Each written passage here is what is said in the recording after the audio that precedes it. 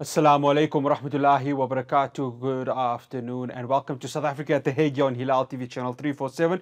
We are coming to you live from our studios in Rivonia, Johannesburg. So you've just heard it, of course, from the panel at the International Court of Justice. Let me just refresh what was said, of course. It was said that Israel must halt its current brutal military offensive that is happening in Gaza, and of course, especially in the Rafah area where its ground invasion is taking full effect. The ICJ also ruled that Israel must allow investigators to investigate genocide. So yes, they must allow investigations through any internationally recognized body to go ahead and do investigations. It also ruled that Israel must open all 8 corridors to allow for humanitarian aid, something which has been a massive challenge for the people of Rafah, Khan Yunis, and so many other parts of Gaza. And Israel needs to submit documents starting from today. So on the 24th of June, they'll need to submit documents that they've adhered to the rulings that were made back in January the 26th. They are binding and they must be adhered to. And of course, the ruling was quite unanimous, 13 votes to 2. And of course, Sebotinde, the judge that, of course, ruled against South Africa back in January, again going against some of the rulings that were major. So I'm not alone in discussion. I'd like to welcome 2 academics into the discussion. They're going to be going ahead and breaking down the legal perspective and, of course, the political perspective. Let me welcome Ottilia Maunganidze. She is the head of special projects at the Institute of Security Studies and an international lawyer. And I'd also like to welcome a familiar face here at Hilaal TV, Bluen. She's from the London School of Economics and she's also part of the South African Jews for a Free Palestine. I want to start with you, Ottilia. Good afternoon. Thank you so much for joining us here on Hilaal TV. Thank you so much for having me. Oh, it's an absolute pleasure. Ottilia, your first initial reaction to what was read out? I'll be honest, I was typing and capturing what was being discussed, but I was also on the verge of tears. As a person who works on international criminal justice and has seen institutions not always respond to the very needs of the people on the ground, to hear that a majority of the judges, 13 to 2, voted not only to end the military offensive in Rafah, but also added that it is necessary to ensure that investigators, including those from commissions of inquiry, can be able to access the territory of the occupied Palestinian territories and be able to actually properly investigate what is currently ongoing. We see it on our TVs, but when it comes to criminal prosecution, it'll be that evidence that will be integral in ensuring conviction. And then, of course, maintaining that channels for humanitarian aid are critical. We know this. We know that the millions of people in the occupied Palestinian territories at the moment are surviving on humanitarian aid. So when humanitarian aid access is restricted, that access means millions become in worse conditions than before. More people are dying right now of famine before the bullets even land in their areas. And so having those reaffirmations from the International Court of Justice, for me, I won't lie, it was extremely emotional, even as I was busy trying to capture all of that information. Yeah, I could share the same feeling with regards to you in that case, Ottilia. Joe, I want to bring you in. Oh, this is not a good week for Benjamin Netanyahu and his cabinet, is it? No, I mean, absolutely. I think, with this, both this quite assertive comment on the need to immediately halt the military offensive in Rafah, and also to allow in humanitarian aid and investigators, and the kind of quite significant, although the ICC didn't use the term genocide specifically. The application for arrests for Netanyahu, from the ICC, and I think I will share. I believe Ottilia and I were at the Assembly of States Parties to the statute in New York when Palestine was first there as a state. And I remember the two of us sort of saying, this is such a profound and important moment, but will we ever see white Western actors in the dock at the ICC? And so I still remain skeptical, but I do think the ICJ being emphatic in a context where we have blatant fascist genocide denialism to kind of reinforce the prima facie case for this ongoing case, to call for an immediate cessation of military onslaught, I think really signals what happens next is it remains to be seen, but really signals not only to Netanyahu but to the Zionist entity writ large and its global supporters that at the legal level impunity is not something that is going to be accepted. Ottilia, the word genocide, of course, and it has been used to describe this from many of the the lobby groups here in South Africa, outside of the country also. From your understanding, maybe to just, to describe it to a layman, what are the legal terms when describing genocide? So, for example, one would say that the cutting off of aid could be potentially considered that. The fact that there is no warnings when military offensives are happening and bombs are being dropped without prior warning. So when we take the context of what is happening in Gaza at the moment, how does it constitute genocide when those investigators are going to go there? What are they going to be looking at to officially make this a clear-cut case of genocide? Right. So genocide is defined as a crime of specific intent. It goes beyond just saying, for example, people are being targeted. It is about targeting people on the basis of various identities, including national and ethnic identity. The ICJ, in accepting this case already, has indicated, and they repeated it today, that there is a prima facie reason for which we must protect the Palestinian peoples. And so what constitutes genocide? Genocide is not just about killing particular members of a group. Genocide includes moving or relocating parts of the group to another community. For example, moving children of Palestinian descent out of their families into other areas and into other homes. It includes rape as a tool of genocide, something that came about as a result of a South African judge at the International Criminal Tribunal for Rwanda arguing that there are certain forms of extreme violence that amount to genocide. Genocide also includes depriving people of the means of survival. That means shutting down water, for example, limiting access for humanitarian aid workers. These all fall within the definition of genocide. What then needs to be met? A few things. One, that people of a particular group are being targeted. Two, that they're being targeted because of their identity.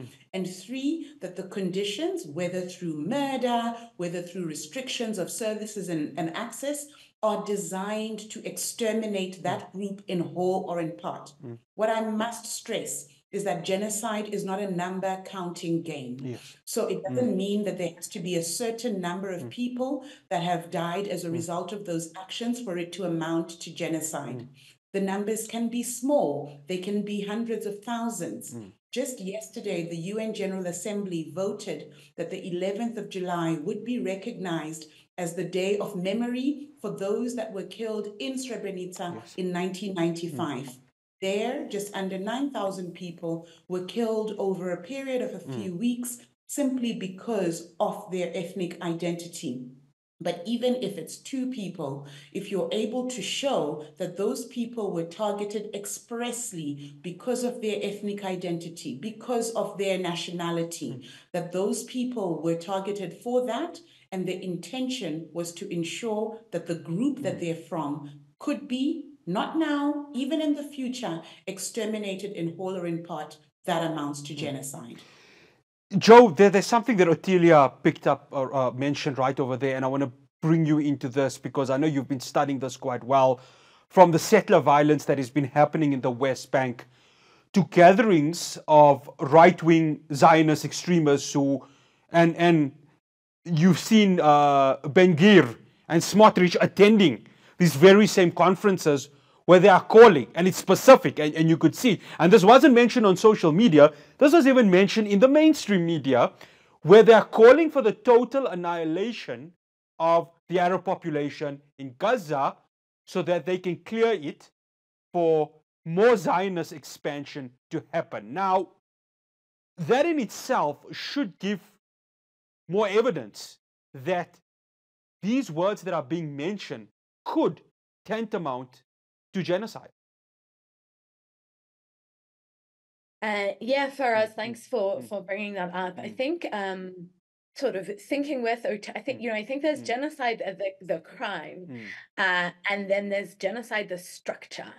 And I think what we are dealing with in Palestine is what has been since the establishment of the state in 1948, an apartheid genocidal structure, right, built on the back of the ongoing Nakba. So I think that's a really important thing to recognize, to situate this within a context that's often kind of absented from the legal conversation, which is that genocide itself, the existence of colonial genocide, such as what we are witnessing in Palestine being live streamed, has long preceded the existence of the Genocide Convention, has long preceded the existence of the International Criminal Court and the International Court of Justice. So what we're seeing is the perpetuation of an ongoing structure that, I mean, I remember a conversation we have had that goes back to the Balfour Declaration, the colonization of Mandate Palestine, the apartheid occupation, the displacement, the ethnic cleansing. And all of this is part of a genocidal contract that in very many ways governs what we would call a Western international community. I mean, in the same way that Australia, the United States, Canada, South Africa, Zimbabwe have been settler colonial states, what we see there is this kind of continuation of this logic. And I think you're absolutely right, when we look at the language, and I think that's a very key part of how we remember that Raphael Lemkin, the progenitor of the term genocide, was himself a linguist with a legal interest, and he was interested in language.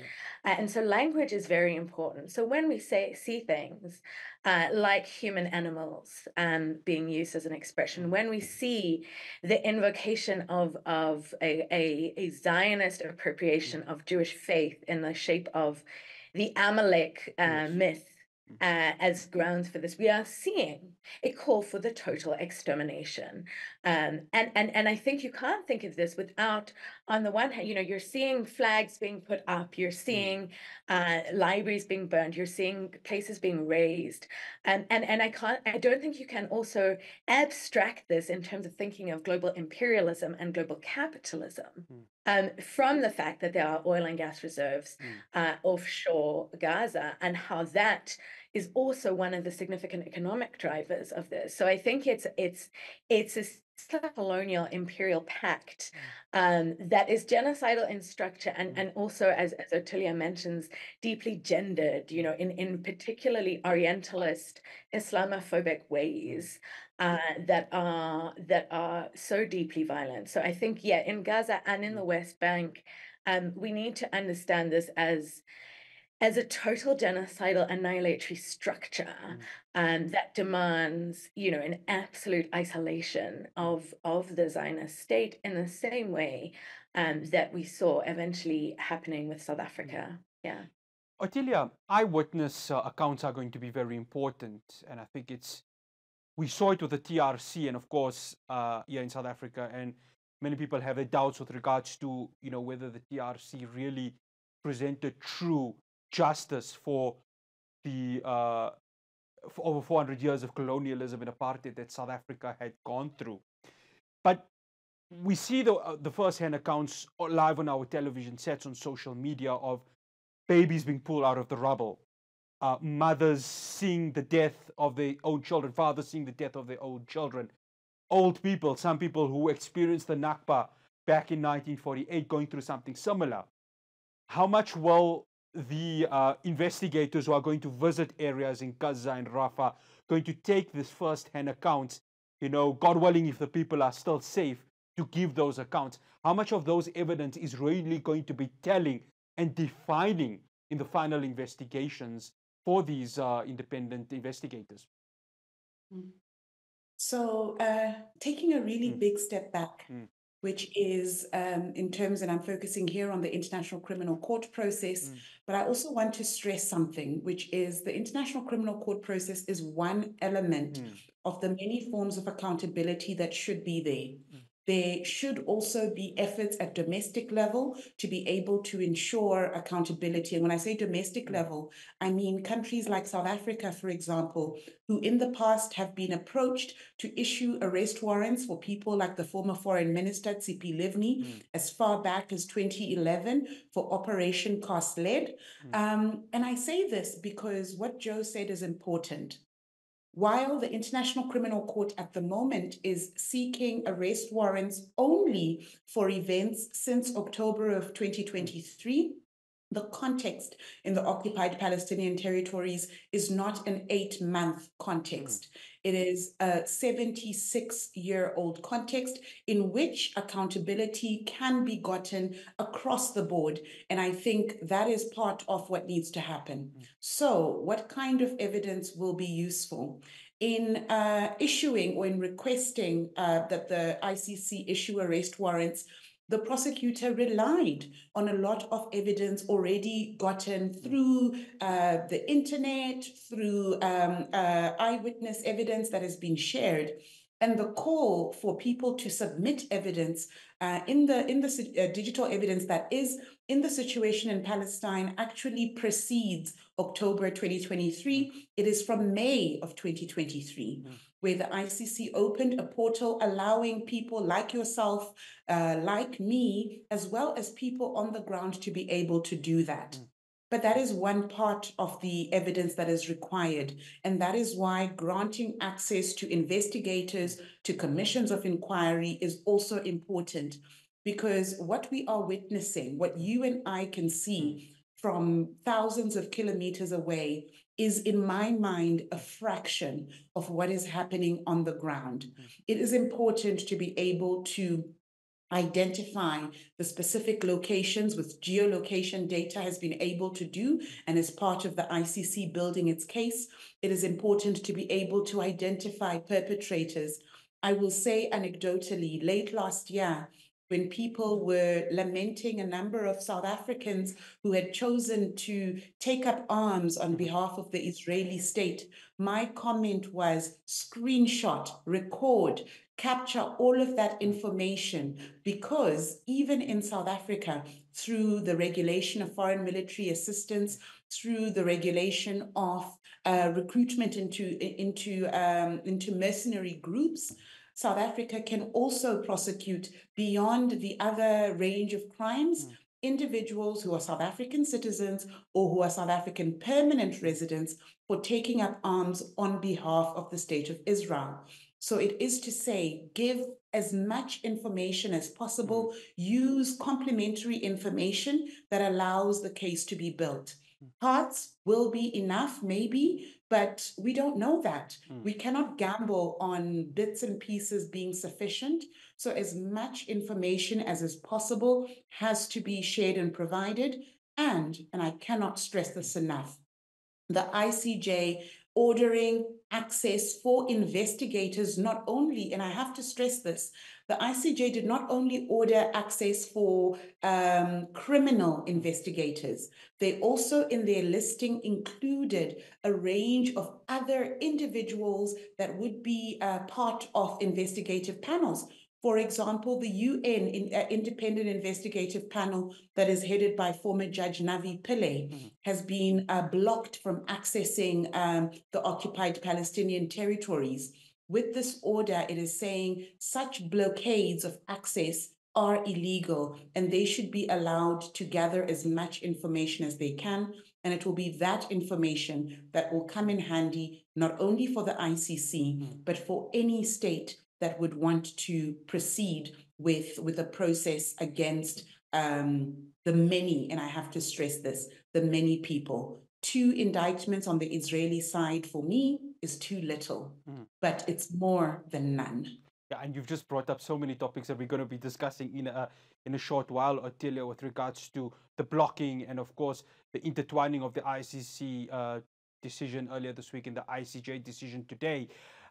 Joe, just 2 weeks ago, you and I attended the South African Global Anti-Apartheid Conference, and we heard many eyewitness accounts from many people, either from the West Bank or from Rafah or Gaza, that, of course, were able to escape. And I must stress that I know of a 16-year-old girl that experienced, well, she was born into the 2008 war that happened in Gaza, and she's now 16, and she's now a refugee that is, of course, right now in Khan Yunis, and we communicate on a number of times, and she tells me about what is currently happening on the ground. There's an eyewitness account right over there, but you and I listen to eyewitness accounts, Joe.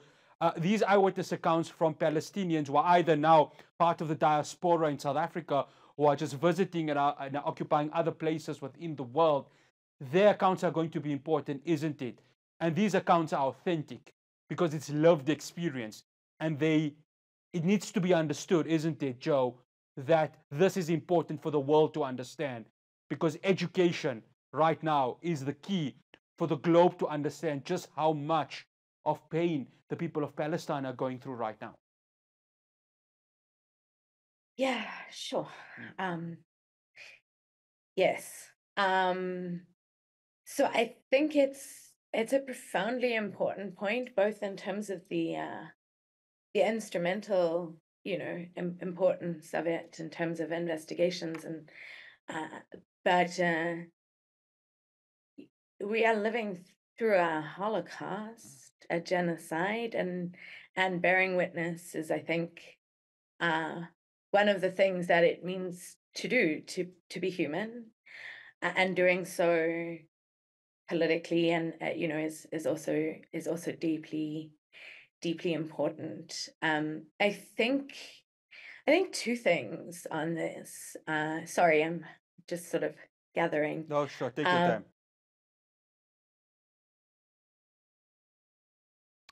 Joe, are you still there with us? Okay, we seem to have lost. We seem to have lost Joe Bluen. Or we're going to try and get her back. Ottilia, while we try to connect with Joe, I want to bring up the intertwining of the ICC and the ICJ, because this has happened in a matter of 72 hours.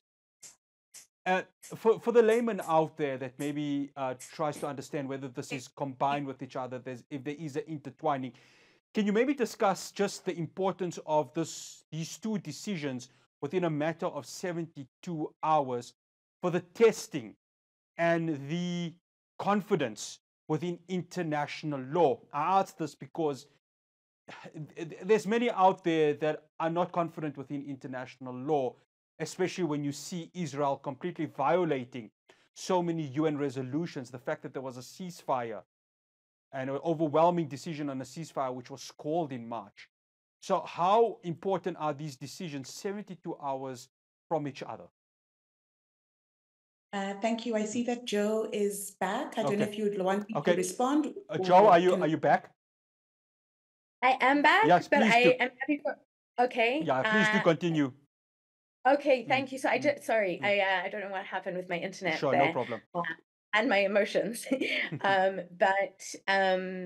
I think that I saw a comment, I believe it was from Christiane Amanpour, which quite disappointed me, I must say, because, you know, she obviously covered Sarajevo and Bosnia in such a profoundly powerful way on genocide. But one of the comments that she said is that, you know, we don't know what's going on because no Western journalists have been able to get in. And I think that's deeply, deeply problematic. And I think that, you know, what we have seen, and I think this is something, and I think Ottilia's point about archiving also, because we don't know what happens. You know, many of our kind of social media sites are also owned by deeply dangerous Zionist people. You know, so I think we're keeping an archive of those testimonies from citizen journalists, from people on the ground is so very important. And I think, and just to kind of put this in a bit of historical perspective, you know, if you go back to the Nuremberg trials, I've been reading the Einsatzgruppen trial at the moment, which was what was called the Holocaust by bullets. You know, it was with the Einsatzgruppen death squads that went through Eastern Europe. In fact, from where my grandmothers came from. And when you read that, you know, one of the things that was very interesting is that the chief prosecutor there refused to take testimony from survivors, because he said, you know, they changed their story, they do this, they do that. And he was more interested in a historical record that was kind of archival. And I think where we're at, and I think it's very important to learn the mistakes of Nuremberg, is that we are in a place where that testimony means so much more than anything else could, and to take that seriously and to honor resistance in its many ways, survivorship in its many ways, life and death in its many ways, and to take seriously that kind of responsibility to bear witness, and to think about what that kind of brings for all, both in the legal space, but in terms of our kind of, you know, collective humanity. You know, I don't even know what to say there, but yeah, I think deeply, deeply important. Thank you for bringing that up. Ottilia, the question I asked you earlier on. Great, thank you. Maybe just adding, before I do, a couple of notes, which is, while for me, I appreciate the need to get some of the first-hand accounts, I'm also very sensitive to the trauma that can have on people being grilled on what happened to them, what happened to their families. And that is why I stress the importance of those of us who, let me be frank, have the luxury of distance. Those of us who have the luxury of distance to be the ones who also take on that task of collecting as much information and being able to share it as possible, so that the survivors of the violence don't have to memorize what happened. They don't have to repeat it 20, 30 times before someone believes them. To your question to me around this moment in time, so to speak, I'm going to broaden it a little bit, if you don't mind, because I think the question is around faith and international justice institutions, and it focuses on two particular cases. But I'm going to take us back 20 years. And I'm going to take us back to the first request for an advisory opinion into the occupation of the West Bank, which was the war opinion at the time. And I'm taking us back those 20 years because that ICJ process laid the seeds in many ways to the current ICJ process on an advisory opinion on occupation and settlement that goes beyond just the West Bank as an occupied territory of Palestine. And that connects with what Joe was saying earlier, which is you can focus on bits and pieces of what we are seeing, but ultimately, when you take a step back and you see that the crimes that I talk about, for example, are happening in a context where it is conducive for those kinds of crimes to occur, and there's little that is being done otherwise. And then you take South Africa, a country so far geographically removed from Palestine, but so close to Palestine. 1948 is a year that is significant for both Palestine and South Africa in the way in which we understand the crime of apartheid, in the way in which we understand the ways in which racist systems of oppressions can have a lasting impact, even when they're supposedly gone. So here you have South Africa bringing this case forward and pushing, by the way, because South Africa got provisional measures ordered in January of this year. And South Africa said that's not enough. They went back in February, they went back in March, they went back last week to say the situation is changing. If we are seeing it, and this is what we are saying, you as the court must also see it. This happens at the same time as an international criminal court process happens. What I want to stress about the ICC prosecutors' request for arrest warrants is that a number of international law experts were brought together to be able to also advise the Office of the Prosecutor.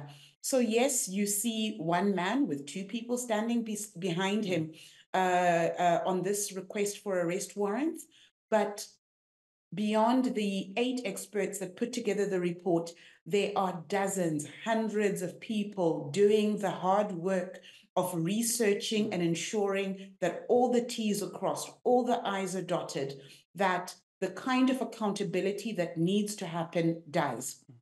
It is an important moment. And I think, yes, it can have people starting to believe in international justice again. But we also have to be frank. International justice exists in a space of a global political context in which that inequality is there. What happened immediately after the issuing of that request for arrest warrants? You saw 2 categories of statements. You saw those supporting the decision, and then you saw those saying unacceptable. How can Hamas be named in the same statement as Israeli leaders? You saw threats, for example, for US Congress to sit and discuss possibly sanctioning the International Criminal Court. But there's something else that happened in this week, which is monumental for how we understand the international system. Countries like Norway, a very rich Western nation that really doesn't have to hold any particular positions if it doesn't want to, coming forward, the Prime Minister and the Foreign Minister announcing 2 days ago Norway's recognition of Palestine's statehood in full.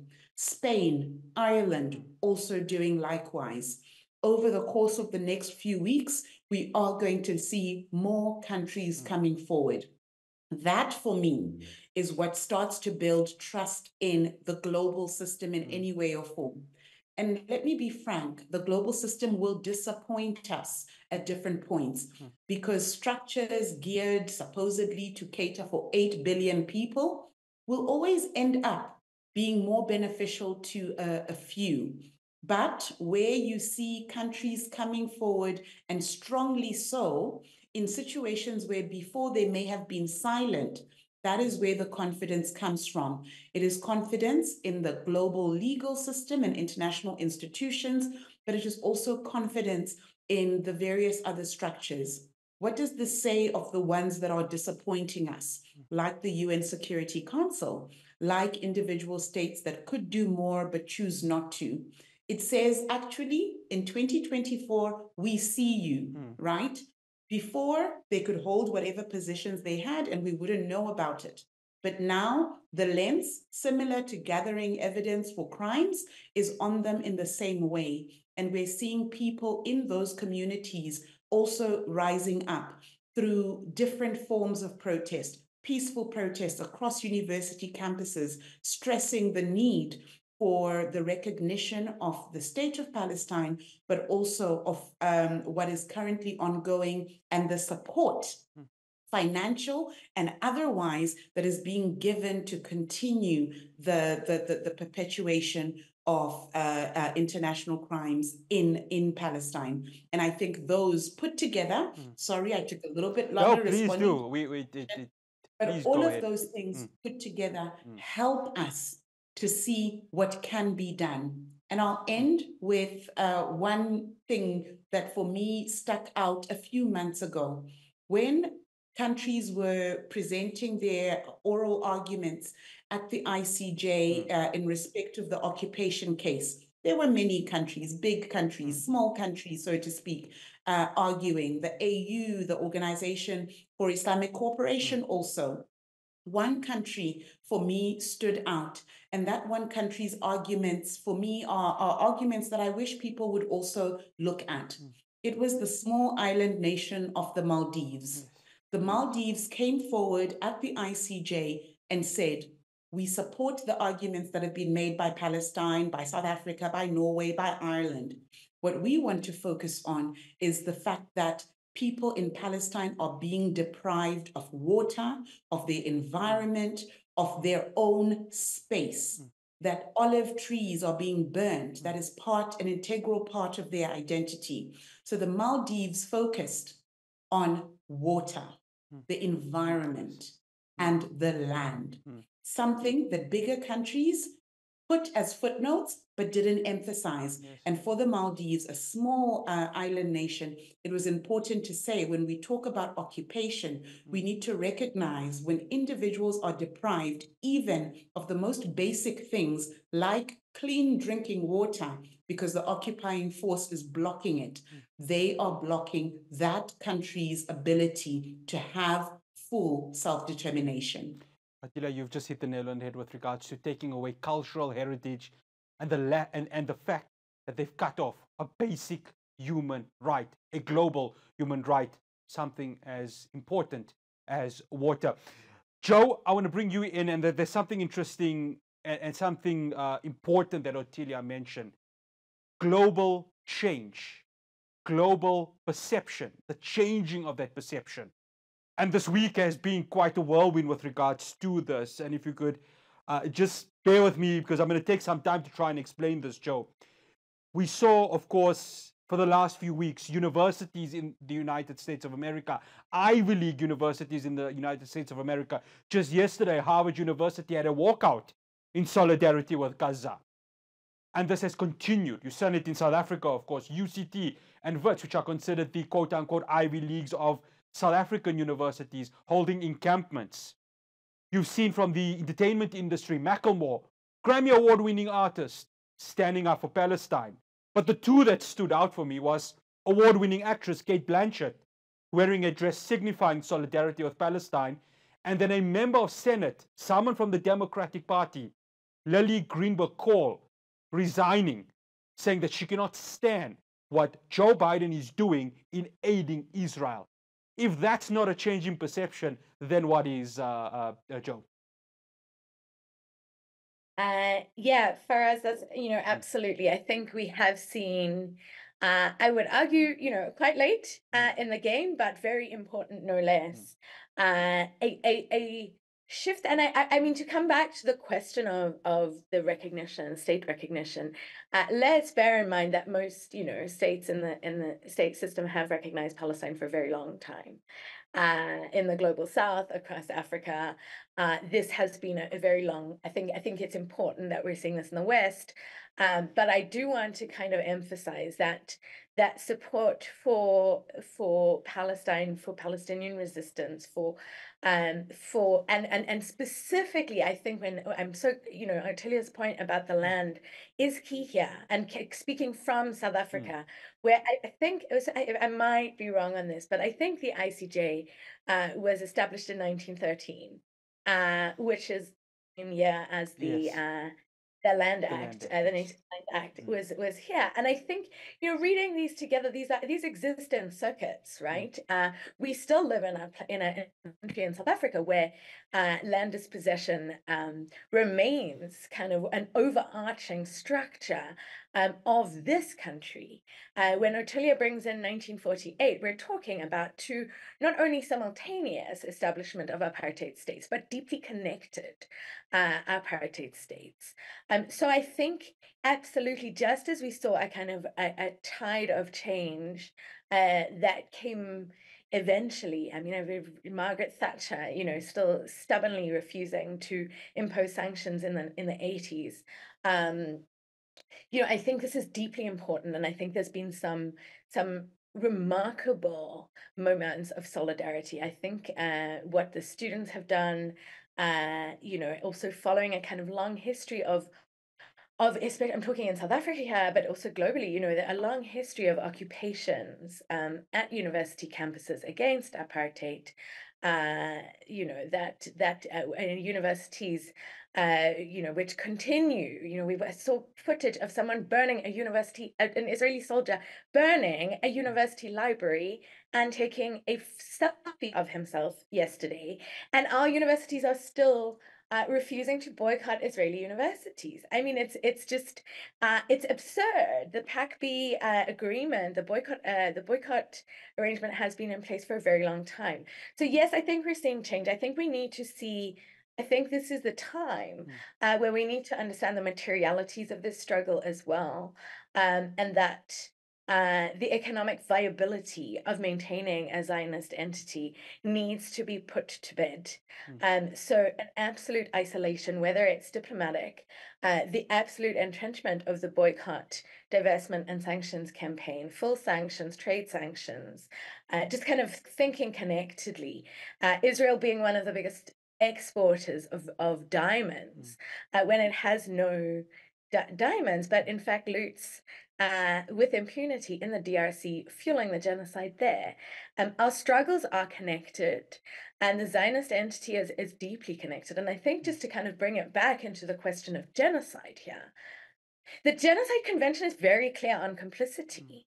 And so the complicity of those who continue to arm and fund the Israeli state is not something that they can get away with. So yes, I think the tide is turning, and I think the pressure, and as it does, of course, there are increasing fascist crackdowns on protesters.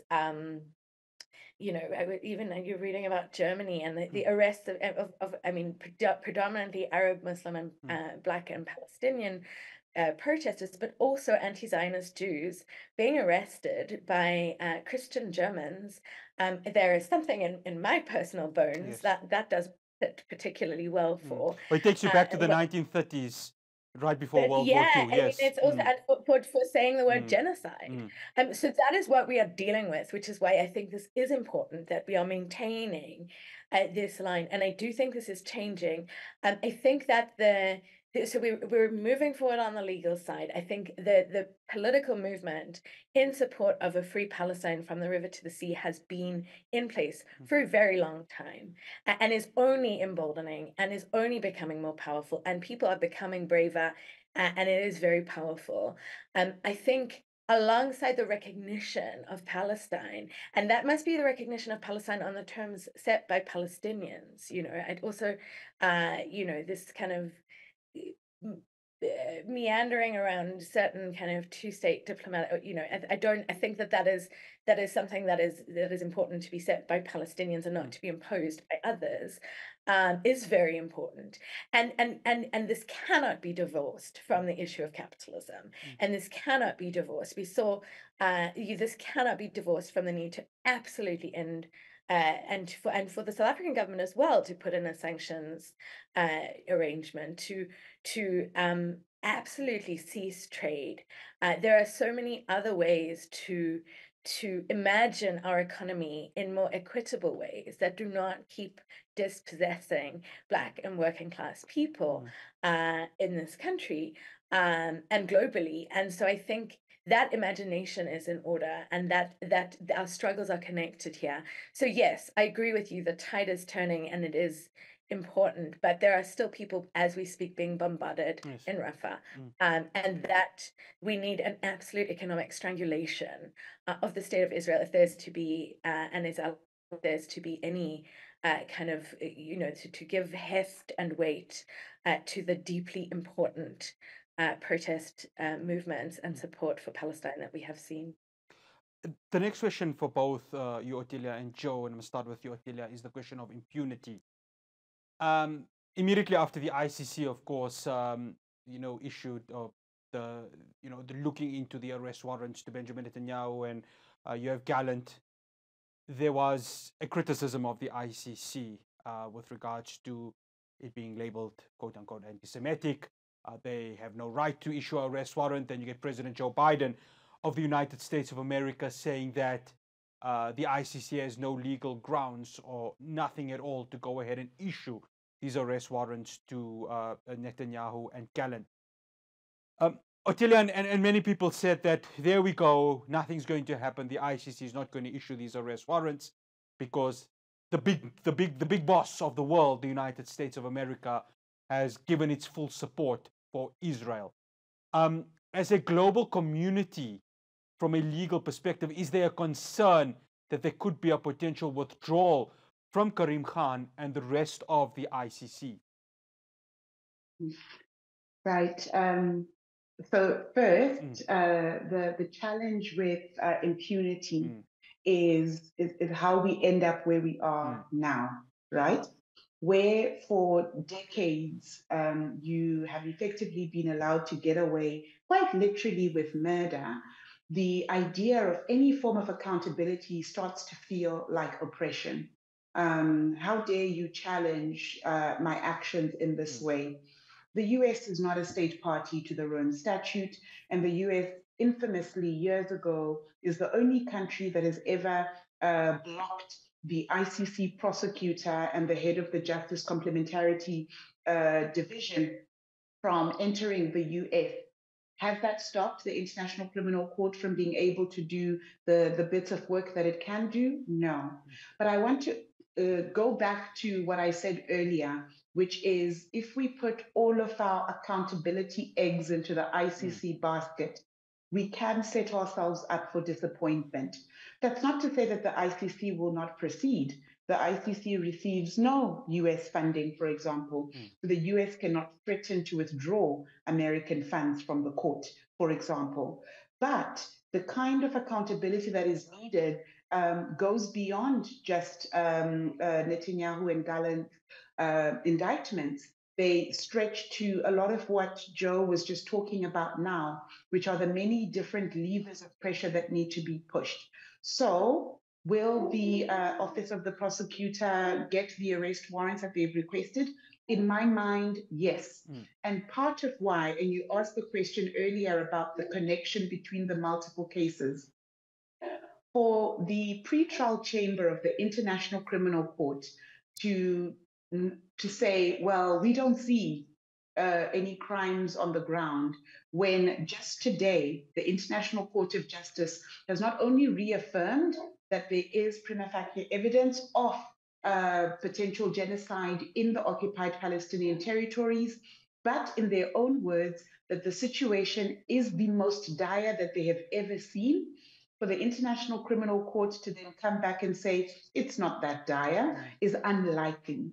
So these multiple issues happening at the same time is important, because if it were happening in a vacuum, then we could potentially say, you know what, it's unlikely that there would be a confirmation of the charges or that the arrest warrants would be issued.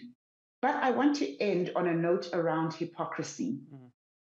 Barely 14 months ago, when the arrest warrants for the current president of Russia, for example, and his minister responsible for children affairs were issued, the same countries now talking about jurisdiction, talking about a sitting head of state being indicted, were the same ones that were saying, this is great, finally a form of accountability. Now, I will say, as a person who believes that even regardless of who the indictee is, let there be a presumption of innocence, regardless of what I may think of their guilt. When an arrest warrant is issued, it is not for me to say, no, you can't go after this particular person when I see the context playing out on the ground. So for me, whether it's Putin, whether it's Netanyahu, whether it's al-Bashir, whether it's Muammar al-Gaddafi before, the indictments of those individuals, if indeed the situation on the ground reflects that the military is acting on command responsibility, for me, it doesn't matter where they're from, who they are, that accountability must happen. And it is that kind of messaging that we are seeing from statements from South Africa, statements from Slovenia, from Belgium, from Norway, reaffirming the jurisdiction of the court. It will be those members of the International Criminal Court, not the countries that haven't signed up to it. Those will be the ones that have to stand the guard, so to speak, to ensure that there is no impunity and that there is no political interference. I will end by saying, for the first time, the Office of the Prosecutor, in their statement, indicated that they would not hesitate to invoke Article 71 of the Rome Statute, which speaks to the level of intimidation, harassment that they have faced. Before, it's not that they haven't received threats before, but they have never risen to the level where the prosecutor says, I will invoke this, because the amount of intimidation that they have faced personally and as parts of an institution are at a level that does need to be addressed.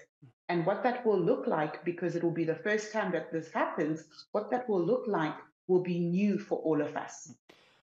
Joe, we've got a few minutes left, and there's just another question I need to ask both of you. But Joe, in a matter of in 3 minutes, I don't know whether you've come across a spoiled brat child who doesn't take no for an answer. It seems like Netanyahu and Yoav Gallant have become those two spoiled childs, where they've just said straight out, we don't care what the ICC or the ICJ say, we will continue what they're going to do. And they've been backed up by their big daddy, that is, of course, none other than the United States of America.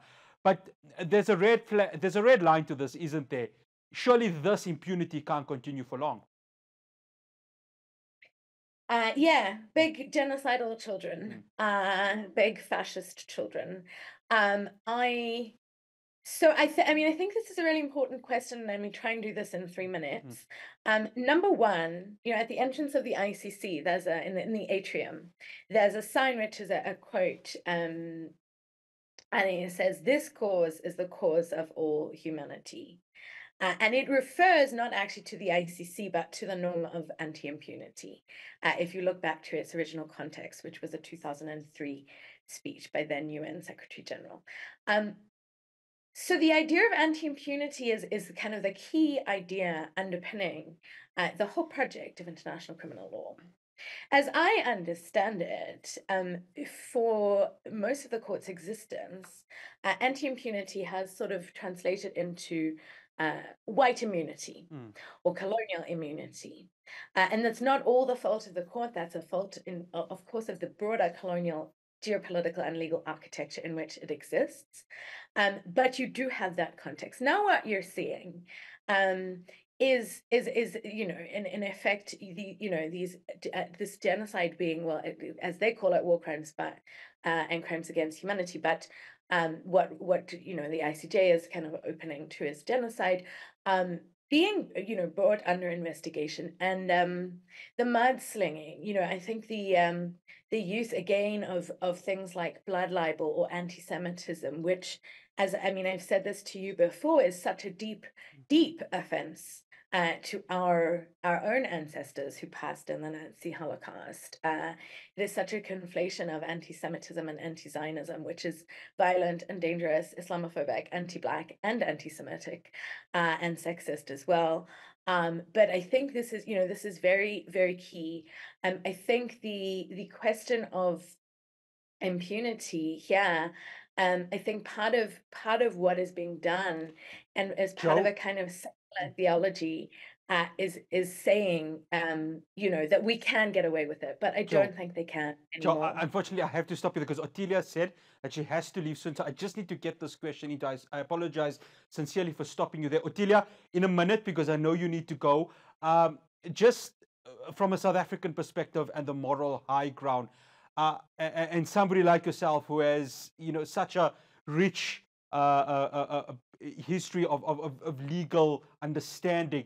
You know, how important was this from a South African moral high ground perspective in 1 minute? Look, we've addressed parts of this already, but this was extremely important. I spoke to the history, what connects, in many ways, South Africa and Palestine. But many years ago, while former President Nelson Mandela was still with us, one of the things, as South Africa being one of the first countries to recognize Palestine's statehood, one of the things that he kept repeating was that our freedom is incomplete without the freedom of the Palestinian people. Now, to then, so many years later, over 3 decades later, to then see the International Court of Justice do two things. One, reaffirm that there is a Palestinian identity and that Palestinian identity is also tied to the physical land and nationality of Palestinian people is important. Two, that the responsibility to prevent genocide does not only rest on your immediate neighbor, that this applies to everyone across the board to be able to do that. For South Africa, I would say that is a big win. I cannot stress enough when you look at the legal team that South Africa put together. But when you look at another thing, observing in the courtroom, I tuned in last week when South Africa and Israel were making their arguments, as I did this afternoon. And on the South African side, you see a full courtroom and spillover seating. On the Israel side of the court, the numbers keep getting less and less. Now, if there is a win, if ever we can talk about wins in context as difficult as this, that alone, the optics alone, speak to people choosing to align with what is effectively the right side of this situation. And right now, the right side of this situation is being spearheaded not by South Africa, but it is being spearheaded by the Palestinian people with the support of a global community that includes countries like South Africa. Ottilia, thank you so much for joining us and for offering your wisdom. We really do appreciate it. Do enjoy the rest of your afternoon and weekend. Thank you very much. Absolute pleasure. That is Ottilia Maunganidze, of course, head of special projects at the Institute of Security Studies and International Law. She had to excuse herself to attend to other matters, but I need to get Joe in because, Joe, we've got about 3 minutes and I'm going to give this last 3 minutes to you. There's something important that Ottilia mentioned right over there, that it's being spearheaded by the Palestinians with the assistance of the legal team of South Africa. And as South Africans, both you and I, we may come from different backgrounds, but we have the South African within us. And this is a proud moment, isn't it? That for the last 5 months, from a legal perspective, taking it to the ICJ, South Africa stands tall in the world. Yeah, I think this is a really, really important point. And I think what is happening at the ICJ, what South Africa has done there, in terms of going, and I think of this often, to The Hague, which is the metropole of the settler colony of South Africa, a metropole, to take Israel, which funded the apartheid state, to the ICJ. I think you're absolutely right. This is a remarkable moment in South Africa's foreign policy. And I think at the same time, and as I think both Ottilia and I have said a few times, to bring this back home as well, and to think about this in the context of the many crises of austerity and racism and capitalism that still kind of underpin our society here. And how do we hold these together? And how do we imagine this as a moment where we can truly abolish apartheid everywhere in all its manifestations, and to take this remarkable step in foreign policy and think about what it means domestically here, what it means for forms of apartheid, genocidal logics that happen globally, and how to kind of to take from this and to move from this in a way that truly sets the stage for reimagining and to open up. I think what the Palestinian resistance and what Palestinians have taught us is, that you don't stop reimagining until, this idea of sumud we keep going until liberation. And I think a remarkably important step towards that. Joe, absolute pleasure having you on. It's always great to listen to your wisdom and, of course, offer your words with regards to the ongoing struggle of the people of Palestine, but most importantly, the current ICJ case and, of course, that pending ICC case. Again, Joe, thank you so much, and always a pleasure having you on. Thank you so much, and greetings to your viewers. Thank you so much. That is Joe Bluen from the London School of Economics and from the South African Jews for a Free Palestine. That's all we have for you here on South Africa at The Hague. Coming up next is a nasheed competition from Cape Town, which our team from the mother city will be bringing you live. For myself, Ras Patel, and the rest of the team in Johannesburg, Assalamu alaikum wa rahmatullahi wa barakatuh.